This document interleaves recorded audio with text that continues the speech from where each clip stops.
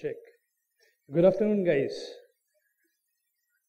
Welcome everyone in. Settle down right after the lunch. We'll talk about continuous online learning today. It has been a very old learning method, but it's been resurfacing with some of the bells and whistles of some of the new techniques and optimizations, computing speed, etc., whatever we have come across in the last 4 or 5 years. Let me give you a quick, this is a problem which I'm going to walk throughout the talk. Online learning is applicable in various domains. Today we are going to witness one of the more challenging domains of Twitter, which essentially is a very noisy medium. This is a quick chart. 70% of the noise is already there when consumers are engaging with businesses. That's another thing, that there is 100% noise when businesses communicates to their consumers.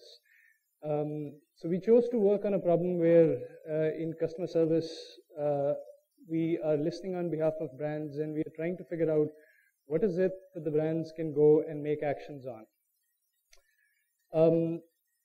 If you see, spam, identifying spam could be modeled as a classification problem. You go about setting up as a classification setting, acquire good quality data set, select a learning algorithm, and then train, test, tune, reach to benchmark accuracies or better than base level accuracies, go beyond 80%, and you can start using them into your production systems. However, as we go ahead, you would see that the accuracies of what you had built over a time would start deteriorating. The performance is going to start degrading as the time passes by, and this is where I want to introduce this concept of non-stationary distributions. And what we're looking Twitter as a language, as a data set, it's essentially a non-stationary distribution where, if you think of a stationary process, this is essentially assumes that everything is time independent, which means the averages of all the measures which you have counted over a time remains constant. If you're able to see, I've brought out some of the 4 important, I would say, orthographic features of this data set.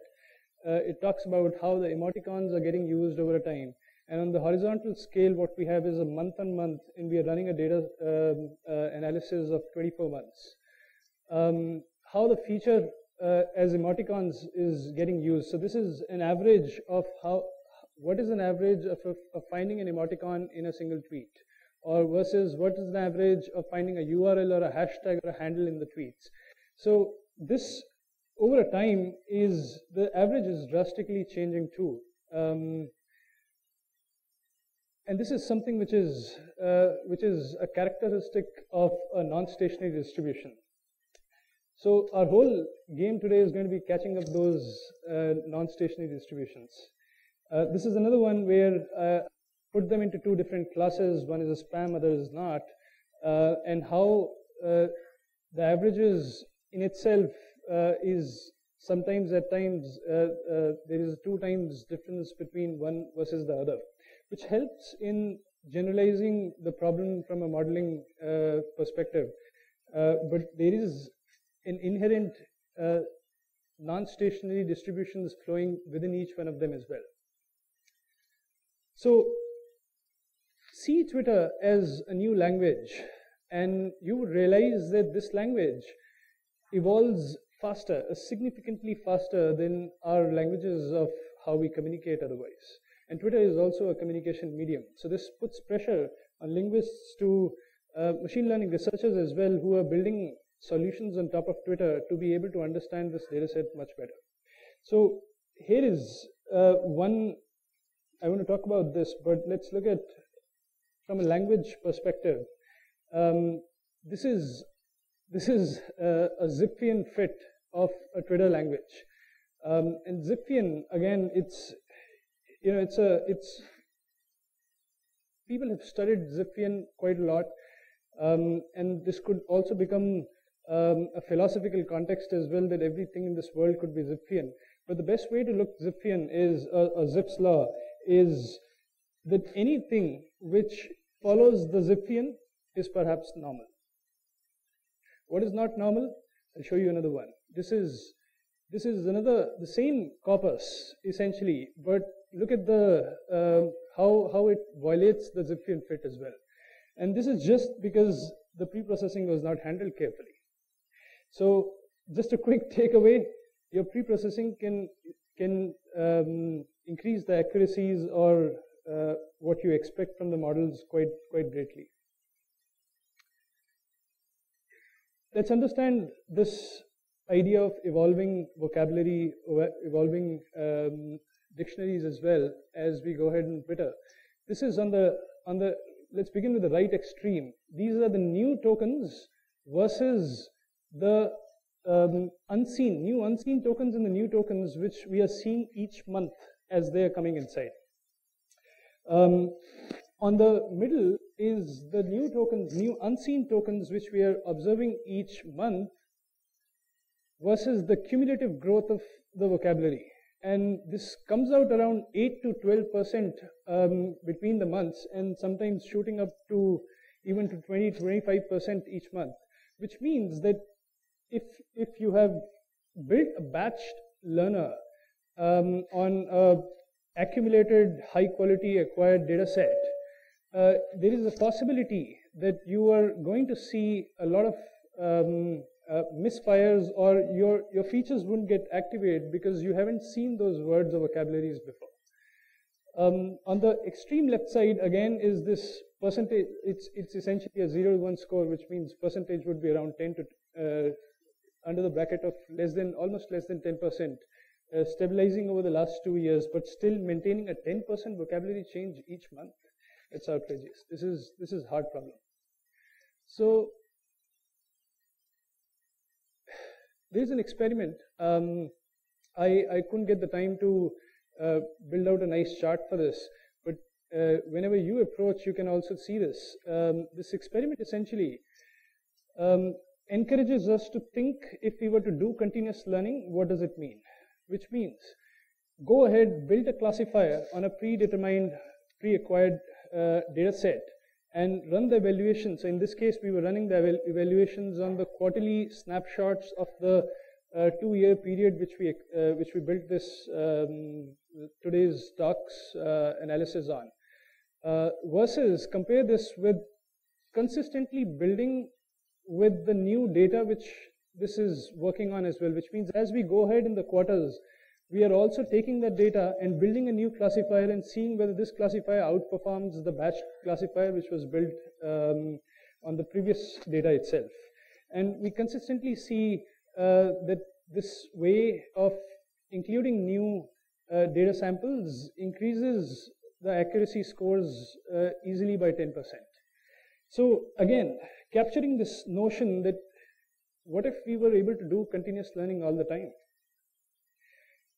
There are some possible solutions, approaches. I'm going to briefly talk about them and bring out some of the policies as well. Reinforcement learning has been championed. We have been recently hearing how popular this algorithm has become, and how some of the large Googles and the Facebooks are capitalizing on it. Here's the problem. For a binary classification, the MDP, the Markov decision process, it's too small for just consider 2 classes, and it doesn't learn much. In case you guys have worked on it, please let us know. There is another thing called mini batches. Mini batches is where you can reduce, and this is what you can do is, especially in the cases of deep learning, you can reduce the batch sizes to as less as 30 or 40 batches. I mean, you can fine tune from even a couple of dozens to hundreds as well. But depending upon your problems, you can learn it. The problem with this is that it assumes. All right, sorry.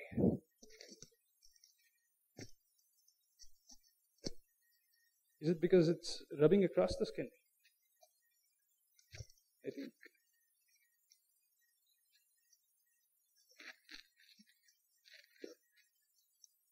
Wow, I look like a cyborg now.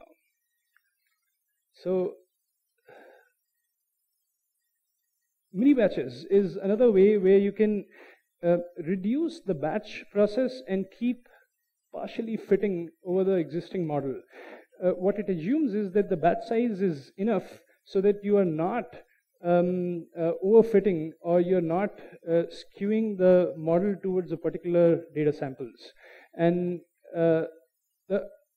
just by putting an assumption that you need a minimum set of documents to update your models, you're essentially waiting for the documents to come in. This doesn't really work in online setting, where either you don't have an estimation of when the tweets are going to come, or it's just too late for you to act upon a conversation to be detected as spam or to be marked as spam.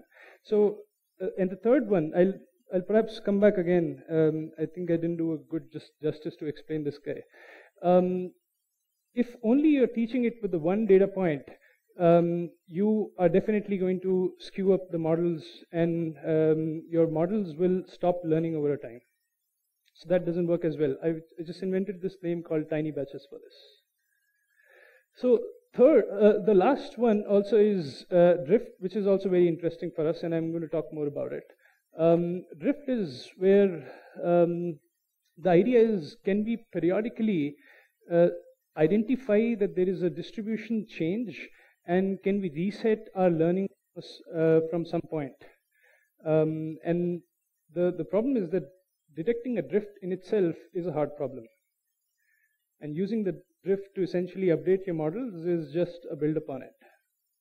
So here is, I will give you a flavor of what worked for us, but also let me quickly step back and talk about what exactly was the problem which we were working on, which is identifying spam. But the idea of spam also is that on social networks, on Twitter, the spam can just come with a tweet which was just went viral. And this is a conversation which perhaps a brand is getting flooded with tens of thousands of mentions, but they are not really, they don't really want to act upon it. So it's essentially, it's brands or a user's decision to whether call it an importance or not. So this imposes us to really go and build per user statistical models, and this is what we are seeing. So this is a setting what worked for us is here. What we have is a series of local models, which means as the new users onboard, there's a local model which is working for them. There's a global model which works, which understands throughout the knowledge of this language of the data set. Whereas the local model is very localized to the learning, localized to the data sets which this particular user is observing. And also, it's a very fast learner, which means within a single feedback action, it should be able to learn whether this is a spam or not.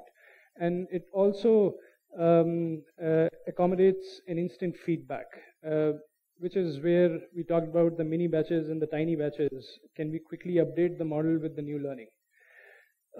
This come together, there is a drift detection which we do, and using that we can change some of the fine-tune the parameters of how aggressively we want to update or how less aggressive we want to update.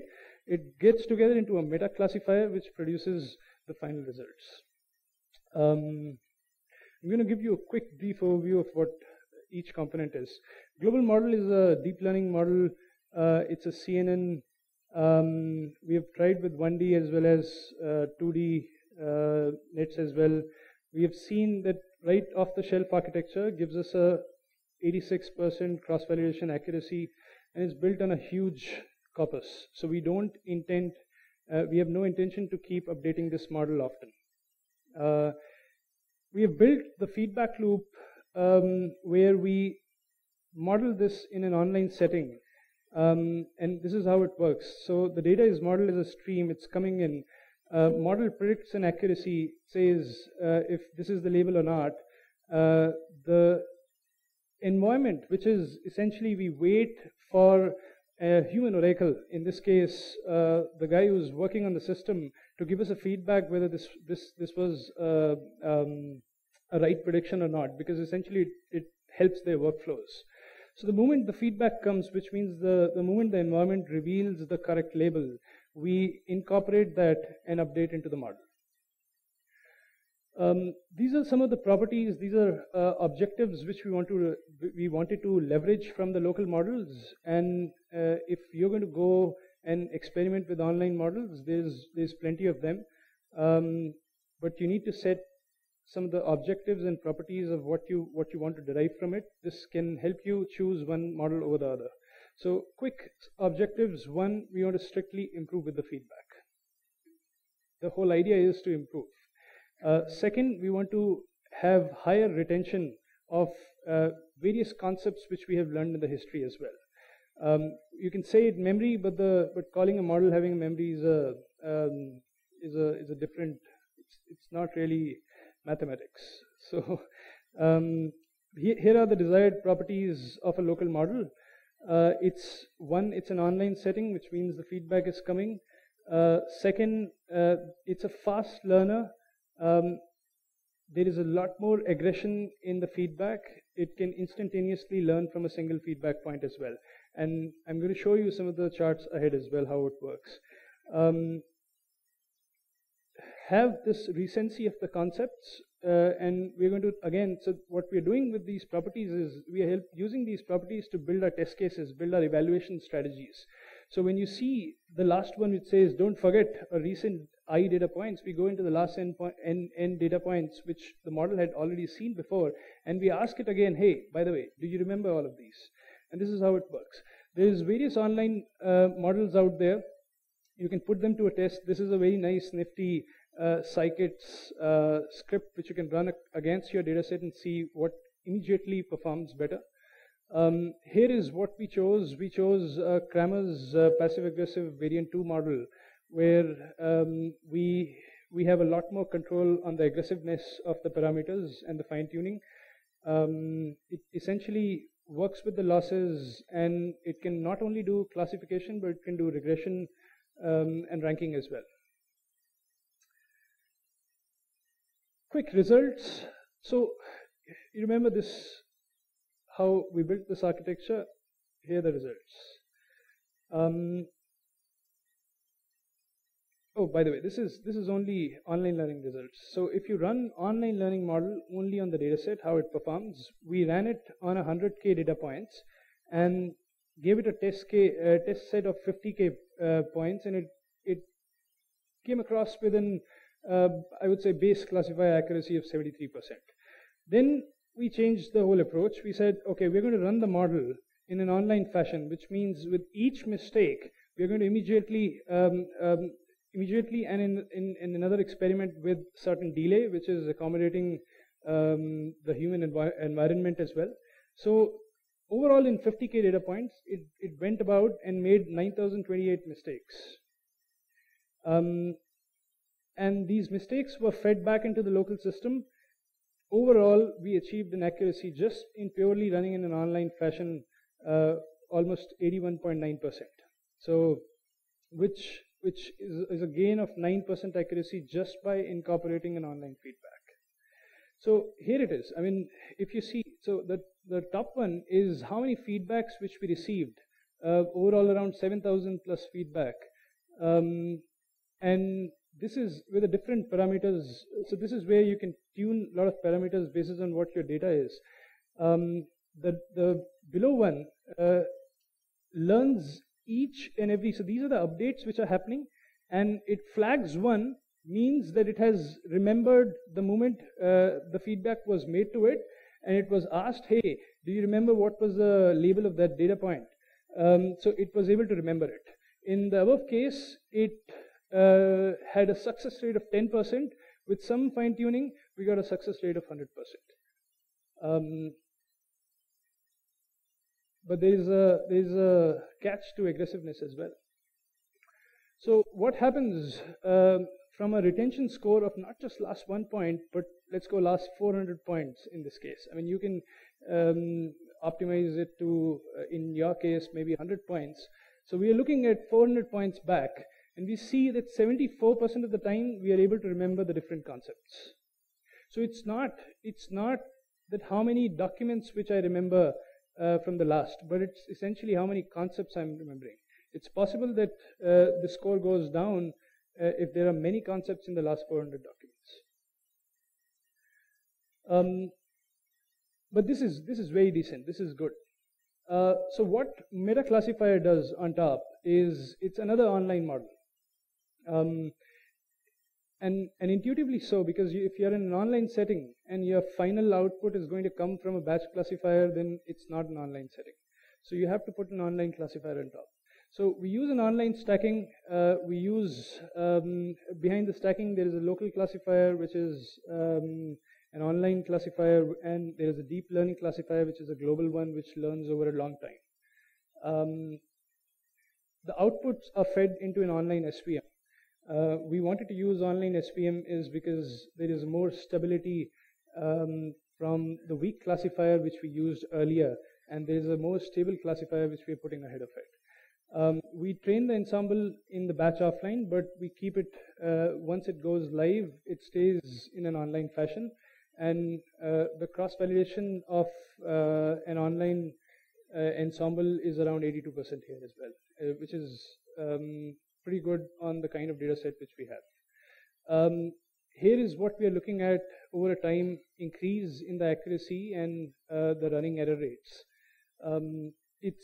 If you see, it's a good progressive, slight good progressive, I would say. As you increase the number of test sets and take it to perhaps a few millions as well, there is a good possibility that you might be sitting on a really high performant and accuracy classifier. Quick summary. I think this is the fastest 30-minute talk, is it? 2:34. Summary. So this essentially is a new learning method which you can see of building a continuous learners. There's a lot of infrastructure which you need to support if you're running such kind of systems in production. This is also applicable to the domains, for instance, monitoring anomaly detection, where there is you don't perhaps know what is the second class. There's a need for one class classifiers, which means this is one versus all. There is in recommendations where there is a per user statistical model which is capturing the importance of the behaviors of the users. It can also work on stock market predictions if somebody wants to bet some money on there. And if they're able to understand this stock market drifts as well. Hard problem. There is a lot more work which you can build on top of it. Think of using RNNs instead of the CNNs. Think of using different variations of online learners, which includes Arrow. Somebody's sleeping. See, I'll take that blame. Use character embeddings where there is, I mean, look at Twitter. There is acronyms, there is morphological changes, there is induced spelling mistakes. Your vocabularies are not going to necessarily match. Even you can run phonemes on top of it. They all become over-added complexities. Character embedding looks promising. We should check that out. There is a lot more sophisticated methods of handling drift. We were using error-based DDRs, which we call. There's a more sophisticated way where we haven't spent much time into, but essentially it is built for ensemblers of multiple. So if you have a huge ensembling system, DDD can capture different distributions and try to trigger that particular ensembler as well. So it's an area of research actively. Thank you. I worked on this with Anuj, so I'm going to call Anuj as well in case you have questions we can both answer together. We work in Freshdesk. We recently joined there.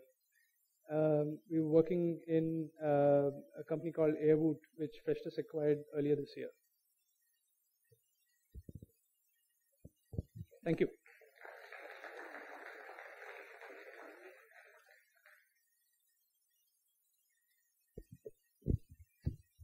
Hi. Can you guys hear me? Yeah. So,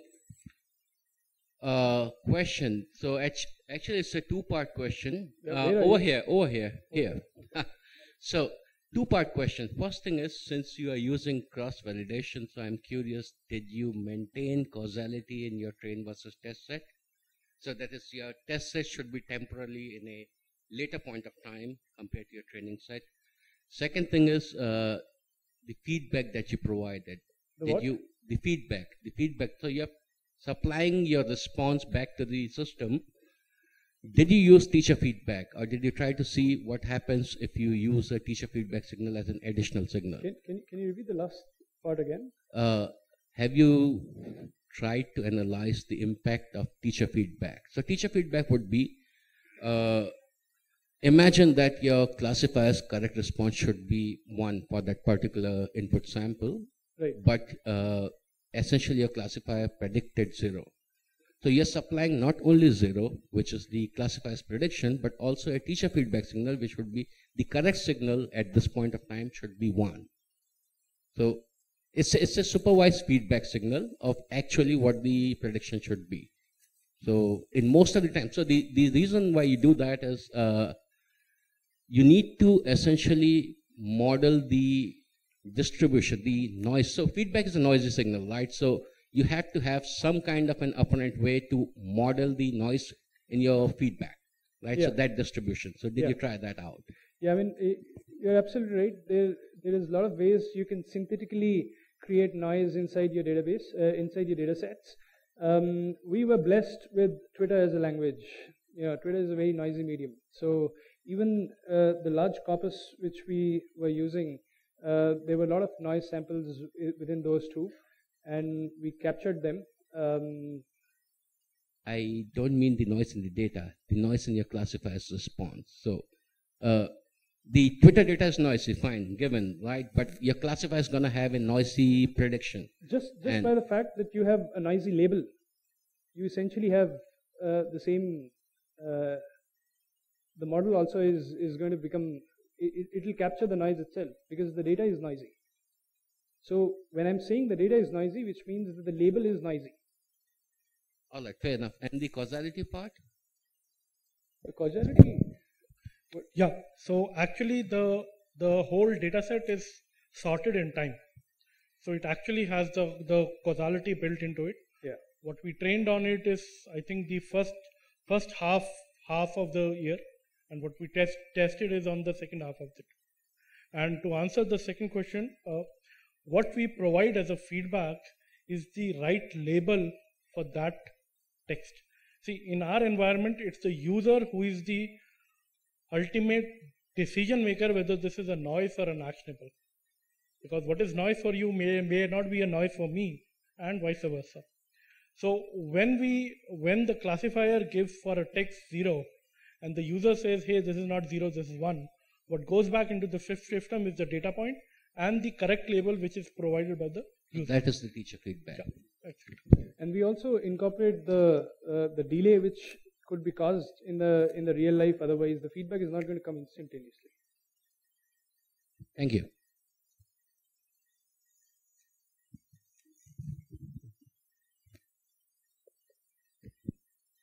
Any other questions?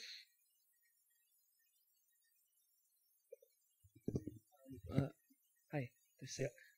Can you shed some light about the architecture of how you are passing back the feedback to the model itself? So I think let's look at this slide, and actually I wanted to do one more slide. So here's the thing. The meta classifier is in an online setting too, which means whenever the feedback comes, the feedback flows all the way to the local feedbacks as well. So if you visualize the data flow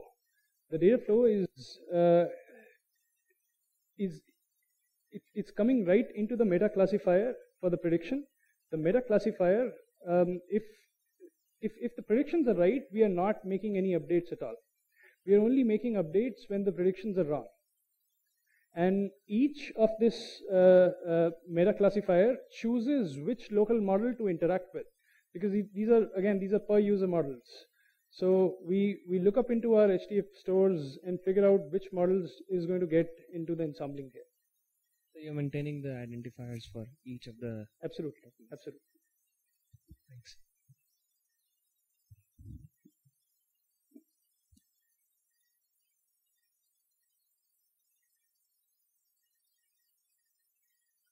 All right. Hey, thank you so much.